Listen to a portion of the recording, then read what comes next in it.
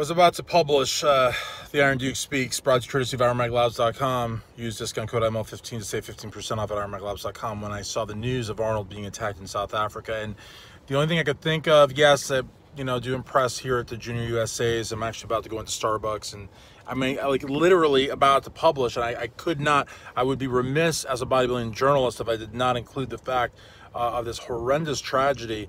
Where was Arnold's security detail? I mean, where was it? I mean, like, you know, in Columbus, he's got a police detail on top of his private security detail, on top of the fact that he's got handlers there, you know what I mean, that are basically guiding him around the expo area.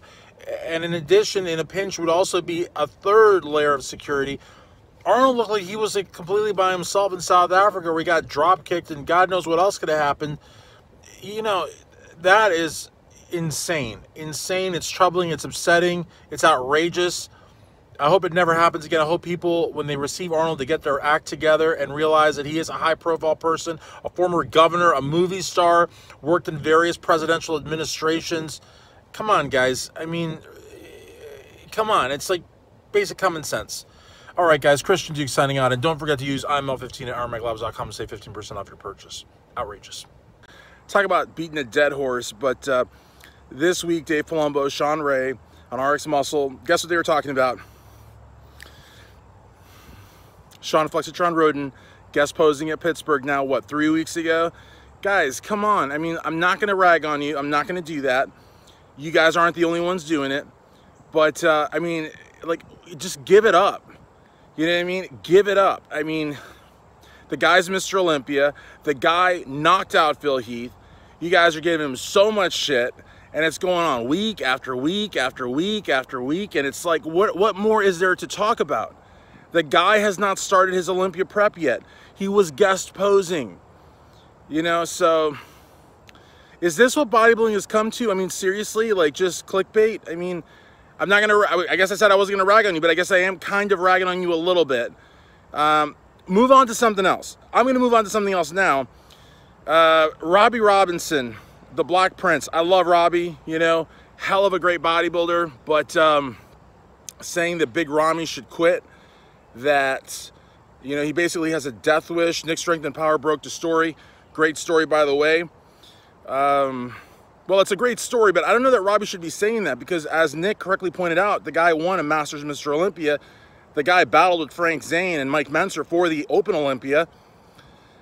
He had a very long life in the sport, continues to be in the sport, and is in the middle of controversy.